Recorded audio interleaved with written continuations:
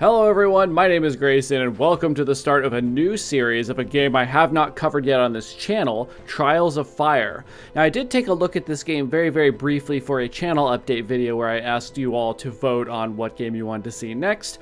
This game I think received some votes but didn't receive the majority, so I'm coming back to it now that I've covered those other ones. So Trials of Fire is a fantasy, tactical, deck building, roguelike game with like heroes and RPG aspects. There's a million of these out there, but I promise you I wouldn't be covering this if I didn't think it was worth your time. It's developed and published by What Boy Games, and it looks like this is their first game, as far as I can tell, their first and only game. So congratulations to the developers and their team for this really fantastic experience. So this is a game where you will go on adventures with like 3 heroes at a time through a post-cataclysmic wasteland that's filled with all sorts of like dangers and horrors and stuff. The starting pool of heroes you'll choose from will be small. I think it's just 3, but as you play, you will unlock additional heroes over time and some other sort of meta progression things that we can show off a little bit later on. So here on the main menu, we have most of the tabs are here, kind of hidden away. Here's where you click in to start your adventure, or if you have one in progress right here. We're going to take a look at these really briefly. There is a combat tutorial, and I highly recommend you play this. I believe it tries to put you in that right away if it's your first time playing the game. This will launch you right into a little fairly scripted little combat encounter where they'll teach you all the basics about how to manage your characters, move and defend and attack and spend your resources. The next one is the card catalog. This is a place where you could go in and see all of the different cards in the game. You can also sort by the different classes. So for instance, if we have the warrior, here are the cards available to the warrior. And so there's basic cards here. You can see basic along the side. And then you'll also get other cards as you level up, and you can also sort of empower those cards. And there's all sorts of these different classifications for cards. You don't really have to worry about these at the moment. They're pretty self-explanatory for the most part once you get into a game. There's also items. So items grant powers, and for the most part, you get a lot of skills and abilities from the items that you put on your characters, which is kind of a departure from the standard roguelite sort of deck building games where you have a deck and it may be altered a little bit by your gear. But this game, as you can see, like if we go back to the warrior here really quickly, this is the first page. This is the only other page of warrior cards. That's it. It's all of these. You could plan this out pretty well, like what you want to end up with. So you don't get that many choices just from playing the warrior. It's from the gear you're going to get that you get a lot of other choices. Not that there aren't extremely powerful and important things in here, but you're going to get a lot of choices from gear. And obviously every character has different gear available to them. Not everyone can equip a bow, and not everyone can equip a, etc., something like that. So we can close out of here. The next tab we have is the statistics. This shows your soul level, which has to do with your runs that you've completed. It also shows your missions played and your units slayed and that kind of stuff. So we can see here like the soul level of my different classes, and then the ones I still have locked. We have here the history of my different runs that I've played and stuff like that. This is obviously when I either lost or I quit. And then here's like the different quests I've played and the difficulty that I've done them on. And then here you can see like all the different enemies you fought. So I fought like tons of rat men. Husks are kind of like zombies in a way. So there's like tons and tons of those, obviously. So we can close back out to the main menu. We also have the codex. Now the codex is a compendium of tooltips essentially. So if there's ever something you're not quite remembering how it works, you could pop into, say, gameplay, controls or tutorials, and you can see like, oh, I don't remember how some of these things work. And then there's the combat side as well. So you might go into there and be like, oh yeah, I can't remember how you, do, like, how does a range attack work? And you can see little tips like, oh, hold right mouse button to preview a line of sight from any space. So very useful little tips in there. Next up, we have the options menu. Fairly basic options, not a ton of audio and visual options. In fact, fairly limited actually. Gameplay wise, there's a few options. Things like speeding up combat, which I leave off. I like seeing it, and I don't think it takes very long. Things like knowing what your actions are going to cause to happen, and things like the story choice spoilers, so you know what your actions are going to do, and things like that. And then there's controls. They're pretty simple controls, and I don't think you can change any of your key bindings, unfortunately. They're pretty simple. There's not a whole lot you have to know about. You can do almost everything with just the mouse. And then we also have profiles if you want multiple save files, like if you wanted to start a new one for recording a series or something, or you wanted, you know, somebody else in your household wanted to play their own, you can do that. You can have multiple profiles. And then, of course, the credits down here if you wanted to see the directors and all those kinds of things as well. Really, really cool. So with the menu stuff out of the way, let's go ahead on into Choose Your Adventure. You can see the whole game actually takes place inside this big book. This is like a codex of this world and the Trials of Fire themselves. So what you do is first you go in here and you pick a quest, and you can set a difficulty. So I'm just going to leave it on medium for now. You can set gameplay modifiers down here, so you can add all sorts of different stuff like kit it out. So for instance, you can hover over them and see what they do. So for instance, kitted out is your class deck is empty and you cannot gain cards through leveling up. All of your skill cards will come from the equipment you take into battle. You start the adventure with a small cache of items to help you out. So that kind of like makes it harder. And if you enable any of these, it actually disables achievements and leaderboards. So just be aware of that. But you can sort of change how your game works out, which is pretty fun. So in here, first we have to pick our quests. So we have lore quests, and then there's like challenge quests. So there's a boss rush mode, there's daily challenges that they put out, there's a seasonal one. But the lore quests themselves are not scripted, but they're controlled in a way. There's sort of certain things about them that are sort of set.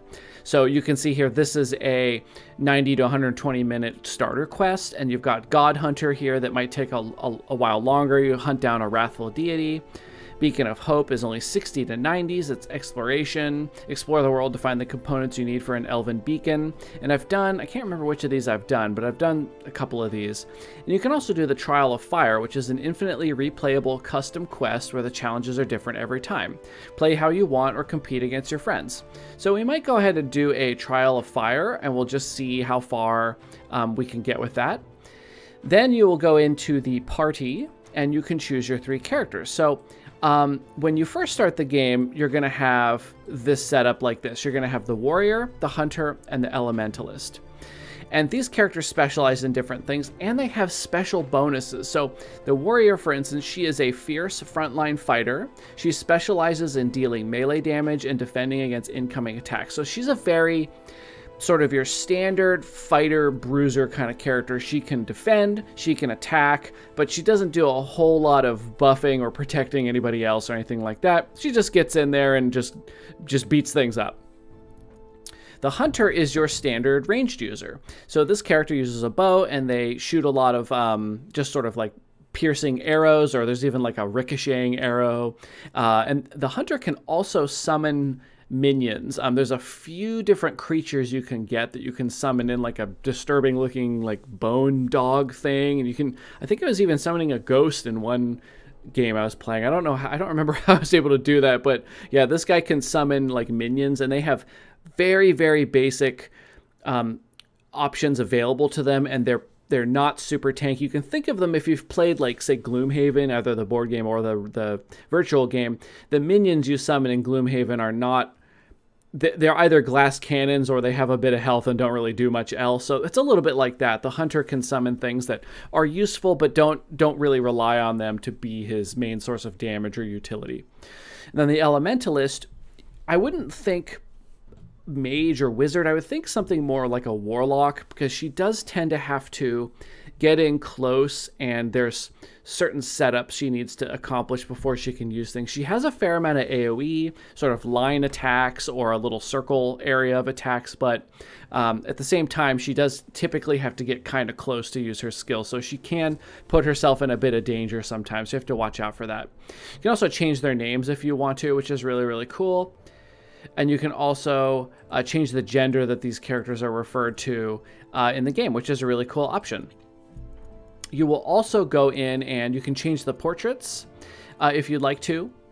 And you can also change their items. So if we flip on over to the items tab, this character here starts with a bone axe and bone armor. So what we can do is we can look for our character. So here's our warrior's portrait.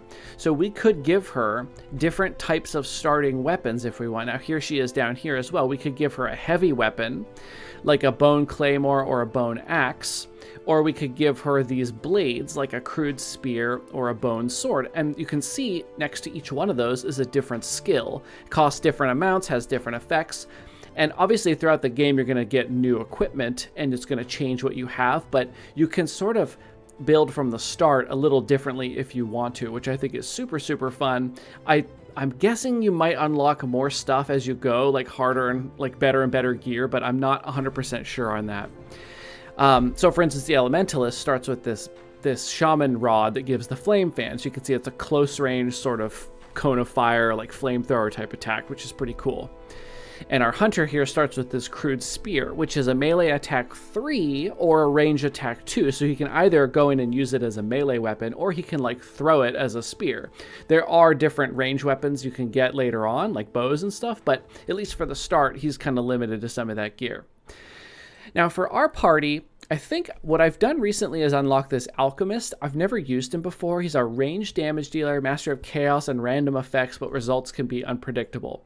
And he has Tinker. At the start of your turn, upgrade a random card in hand. So if he has a hand full of, or a deck full of cards that aren't very well upgraded, it sounds like it's very possible for him to slowly get more powerful over the course of a battle. Sorry, I just got to wait for my cat to scale my leg. All right. So I think we'll go ahead and put the Alchemist in. That sounds pretty fun. We're definitely going to want some kind of frontline character, and for that I would end up choosing probably either the Warlord or the Warrior. The Warlord is more your buff character, so this is like a general of some kind. So she goes in and she's really cool. She's like a tiefling. She's got these horns and she's got like hoofed feet and like a tail and stuff. She's awesome. All these characters actually look really awesome. They all look like they've seen some shit out there in the wasteland. Well, we got to take either the Warrior or the Warlord. I think I'd be more comfortable with the Warrior because the Warlord, she's a support character and she's really good at getting in close and buffing, but she doesn't do a ton of damage on her own. And I find that sometimes she's sitting around not doing enough. So I think I might take the Warrior and then maybe like the Elementalist as well. So we might be a little bit squishy here, but because we'll have two essentially ranged characters, even though she needs to get pretty close. And one melee. I talked about the Alchemist's bonus, the Tinkerer. So the Elementalist has the first card you play each turn costs -1 willpower, and willpower is basically mana. So the first card she plays each turn is a little bit more less costly, which is nice. And the Warrior has Taunt. Once per turn after you play a card and are adjacent to an enemy, defend 2 on all other heroes. So that's pretty helpful. So she actually can provide a little bit of defense to her allies, just sort of by getting enraged while she's in combat. So let's flip on over to the items tab again. Let's take a look here. I'm not familiar with his starting items. It looks like he can start with basically just these. He's got a crude sling, a flint dagger, or bone knives. Move 3, random range attack 2. So that's actually pretty powerful. You don't get to choose who it is, but moving 3 and attacking is a very powerful combination. Starts with a sling, range attack 1, then draw a card. Deal 2 damage if your previous card played was a move card. Okay, interesting. Maybe we'll stay with that sort of basic equipment. We can also give our Elementalist some blunt weapons if we want. She does have to get in close, but I think I like the flame fan. And the axe here is a charge. Move 3 to target, melee attack 2, +1 for each space moved. That seems pretty good, especially because we want her getting in close, since she's our only tank character and the character we want closest to everybody else. So down here we have our medium difficulty, our Trial of Fire, which is our randomly generated quest, and we have our game length standard. So here we'll go ahead and begin the journey. The settlement of Terralin is dying. Now, this is a great feature of this game. You can hover over anything blue to get tons of information. There is so much lore in this game, but if you don't want to delve really deep into all of that stuff, you just need to read this and move on. But even something like this, the Glasslands, the name given to the barren and scorched wasteland that now covers most of the surface of Ash, which is the planet. The name comes from the beautiful glass formations that were forged in the scorching heat of the cataclysm. Super cool. So the settlement of Terralin is dying. You must track down the settlement's leader, Naya, who has ventured out into the Glasslands in search of a powerful artifact but has not been heard from for weeks. So we can continue. New objective here, follow in her footsteps. So you can see, again, we're still in this book. And then, like, we've got tabs. Tabs in the book go to the characters, and we can, like, head over to our journal. We can head over to our map page here. Super, super cool. We can see our gear and how our party is doing and stuff like that from in here. Really, really awesome how everything fits into this book. And as you travel along, you've got a little mini map here. The world will kind of explore itself as you go. So let's talk really quickly about the UI of the main menu here with the map. So on the map itself, we can see our little party here. We can actually see they've got little standees for the 3 characters we've chosen. Around here, you can see if it doesn't highlight, it means it's impassable, like these mountains here we can't go into, but we can get pretty close. Here's some sort of scorched forest. We have here a settlement. So you can see there is a... it's going to cost 3% of our, basically like our food here, our stamina, our party stamina to get here. And there's a pretty good chance of a shop and a small chance of a battle. Because we could go there and find out that there's, you know, raiders attacking, or, you know, somebody thinks there's a bounty on our heads or something. And you never know, you can get these random events, but you have an idea of what the chances are. Down here we have some ruins. It's going to cost us some energy to get there and some stamina to explore. There's definitely a battle. You can see that's filled up all the way. There might be some equipment or some food, and there's a small chance of materials. So that's a good place to go to kind of get our feet wet with combat and train our new characters up a little bit. Here we have some glasslands. So this has some materials, but might have a little bit of equipment or food. And over here we have an unknown node of some kind, some sort of arch here. I don't know what this is, actually. Up here we have our party's gold. We have our mystic herbs. These are really important, kind of rare resources. They're used when you're meditating to improve a hero's deck. You can do things like take cards out or improve cards. And these are also used to heal an injury. So if somebody dies in combat, but you win the combat, they come back, but they have an injury, and that'll be, I think that comes in the form of a detrimental card that goes into their deck and kind of clogs it up. I think that's how that works. I don't quite remember. But you can use these herbs to get rid of those permanent negatives. We also have here our food supplies. Camping will consume food to recover fatigue and health, or you can drag food directly onto a wounded character to heal just them alone. So if you have a combat where these 2 characters take absolutely no damage, this character gets completely wailed on and is low on health, camping might be a waste of your resources because only one person needs the rest. So you can just give them a couple pieces of food and move on and try to push your luck a little bit for the next one. We have here our stamina. So we are in civilization right now. This is some sort of town node that we're starting in, like our village. So if we were to rest here, we would gain health, 2 health on each character. And you can see they're at 10 out of 10. And we would gain more stamina from resting. If you rest out in the middle of nowhere, it's very inefficient. You don't want to rest, like, say, here in the sand or here in the rocks. If you can help it, rest in a town, or if you can clear out some ruins or something, those are also good for resting in. But the best places are in civilization, like here. We have our morale here. So if we are determined, we get extra armor, card redraws, and we get better gear. So our band of heroes right here they're ready and willing to go on adventures. But as we go longer and longer without resting, they start to lose morale and possibly stamina, of course, as well.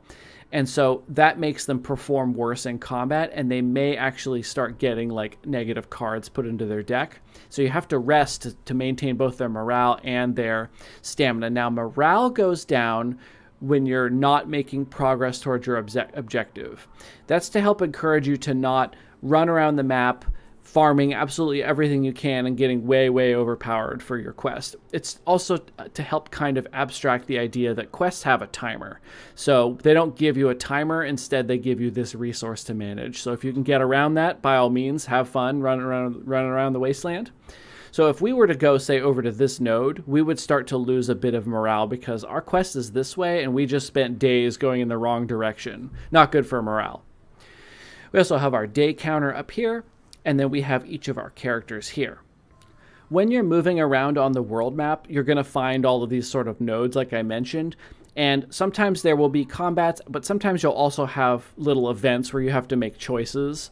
And you can also run into wandering monsters. You may see a little group of characters like my characters are here, kind of wandering around. Some of them will try to get closer to you, and some of them are just sort of wandering around. You can engage them or avoid them as you wish.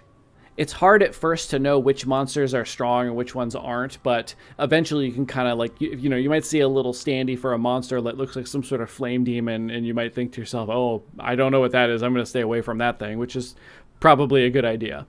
So the next thing I want to go into is the decks. The decks in this game will, I want to say that they'll stay small and efficient, but that's not strictly true. And the reason for that is because each character's deck is only 9 class cards. So they have, right here you can see class. So there are 9 class cards in here. We have a basic advance, move 2 and gain 1 willpower. Now willpower is like mana. So this is a great card because you get to move and then also gain 1 point of energy that you can use for various other things that we'll talk about in our first combat. We have here a basic swipe, melee attack 2. We have a bunch of those. We have a power, adrenaline here. We have a wild swing. This is a costly card that can do a lot of damage. So these are our class cards. These are basic. And this game, the name of this game is replacing these with better cards. You won't spend a lot of time upgrading your basic starting cards. You will want to replace them with better class cards and then upgrade those class cards. That's just my tip. You will also get cards granted to you from your equipment. So if we hover over this here, Bone Armor, Defensive Stance is a power that this is granted to her. So it's a power she can apply to herself in combat as a card play, and it gives her extra defense after attacking. If we replace this armor or take it off, it comes out of here. So her deck in combat is now leaner, but she doesn't get the bonuses of the gear. So that's something you have to keep in mind. You can have a lean deck, but you also will lose benefits from powerful gear. And the gear in this game is fun and awesome because they grant all of these awesome cards. Unlike most of these kind of games, the gear doesn't really grant you a lot of stats. It's mostly about the actions and stuff you get from the cards that can be very, very powerful. Like this charge here, move 3, melee attack 2, plus extra damage for each space you move for 2, a single card. That's a great action there. That's way better than a 1 mana attack 2. Because this is multiple actions and potentially more than 2 damage, maybe 5 damage. It's a really good card. And so you can see each character has here, she can wear these types of armor. I assume this is heavy and medium. And then she has a helmet slot, a bracer, or a shield. She can have a sword or a hammer. She can have a sword or an axe, so she could have multiple melee weapons. You can kind of see them on her back here. And she can have a bag item or a consumable item. Other characters will have different things. This character has some sort of grimoire, and then this sort of pentagram symbol. She has a dagger or a long knife here, a scepter or a hammer, another book slot here, and she seems to have, I don't know what kind of armor this is, but then she's got like light armor. So you can see the different characters can't all use all the different types of equipment. Similarly, here we have ranged weapons like bows, a staff, lots of slots for some consumables. That makes sense as an alchemist. And in fact, I love his art, actually. That's super cool, having all these little like potions and stuff hanging off of him. And consumables in this game are great because they aren't consumable at all. You use them, you put them in your deck on your character as equipment, and then they just get that in combat. Like you might have a flask of acid that you throw, and that's one of your cards that's just in your deck, and that's awesome.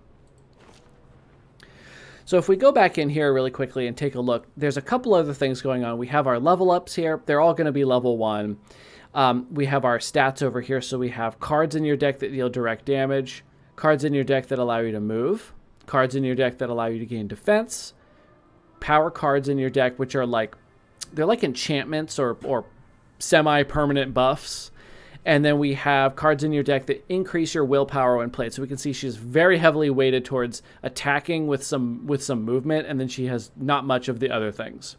This character here, similar, lots of attacking, no defense at all, it looks like. Instead, we have cards that inflict negative effects on your enemies.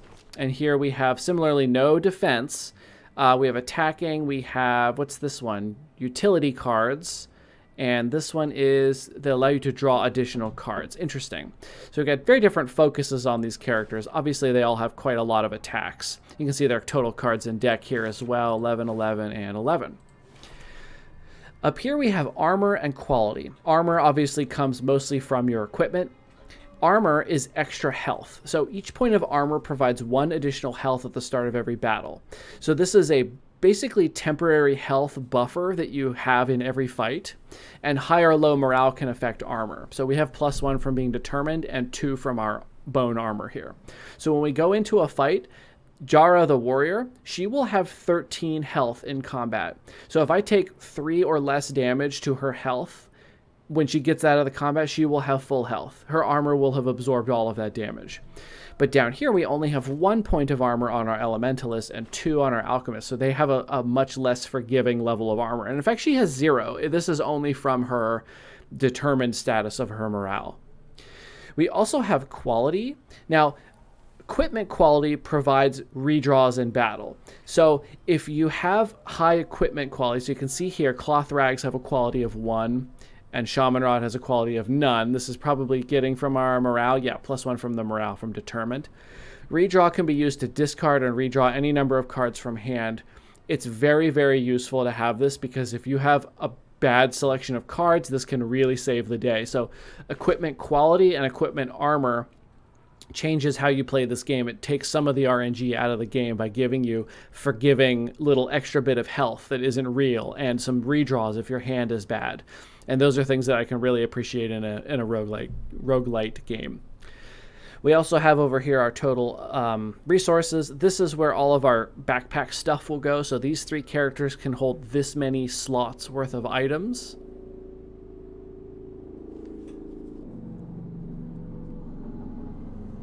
So we have a maximum number of slots. There will also be some other sort of crafting equipment that will go on down here that doesn't count towards your like carrying capacity. But if you have, you know, an extra set of armor or something like that that you're hanging on to because you might want to upgrade it later, or just your spoils that you're going to sell when you get back to town, those all go in here. We just don't have anything yet. Over here in our journal page, we have our main objective and our side quests, which of course we just have this main objective right now that's got some sort of, what is this, like a spider of some kind? I'm not sure what this is. And then we can head on back to the map. So you got to be careful here. You don't want to click because if you click, your party will start moving there immediately. Right mouse doesn't do anything on here. It's left mouse to move around. So I think what we'll do is we might just kind of take a few steps down this way, and you can see there, my determined meter, if you watch this, it's heading downwards just a little bit every few steps because I'm not headed towards my objective. But I do want to kind of check this out and then head along here and check out all those other things. So let's just head on down here. Hopefully we don't cross into a lower threshold here. What is this? You approach a gargantuan stone gateway built into the side of the mountains ahead. Jara concludes that this must be the gateway to the cavern known as the Underworld, and if you want more information, here it is. As you approach, you hear a rattling shriek coming from the crags by the right-hand column. It seems a monstrous creature has made a lair at the bottom of the column. We could confront the spikeback, a battle, get a legendary reward and some food, or there's enough room to sneak around through the gate, so try to avoid a confrontation. This looks pretty deadly, but we might do it just because it'd be pretty fun to win a legendary reward fight right off the bat, and also it'd be hilarious if I died in the first fight. So I think we're going to do this. So as you can see, again, it's like the whole thing is in this book, so it starts out in that sort of off-white color, and then everything springs up like somebody's been placing little miniatures. This is a strong monster. This is a problem. This is kind of like a mini boss, and you can tell because the token is really big and special looking. Also has a lot of health. So this is I kind of got myself into a bit of a problem fight here right away. So we will call this episode to a close here. I know it's a bit of a cliffhanger, but come on back for the next episode. That'll be episode 1. Again, this is episode 0. So episode 1, the next one will be the combat tutorial. We will talk about how we're going to play this this game and like how we take our turns, how we spend our mana, how we get into position and fight this monster. So thank you everybody so much for joining. I hope you're going to enjoy this playthrough of Trials of Fire. It's a very, very fun game, atmospheric, and has some really great art. And I love how it kind of looks like we're playing like D&D or some sort of other miniatures game where we're kind of got these little tokens that represent our characters on this board that we set up, and we're going to move around and battle, and then the book closes back up, back to the map. Really, really cool concept for this game. So please consider liking and subscribing if you enjoyed this video, and I will see everybody for episode 1, where we will fight this boss that hopefully doesn't kill me. See you then.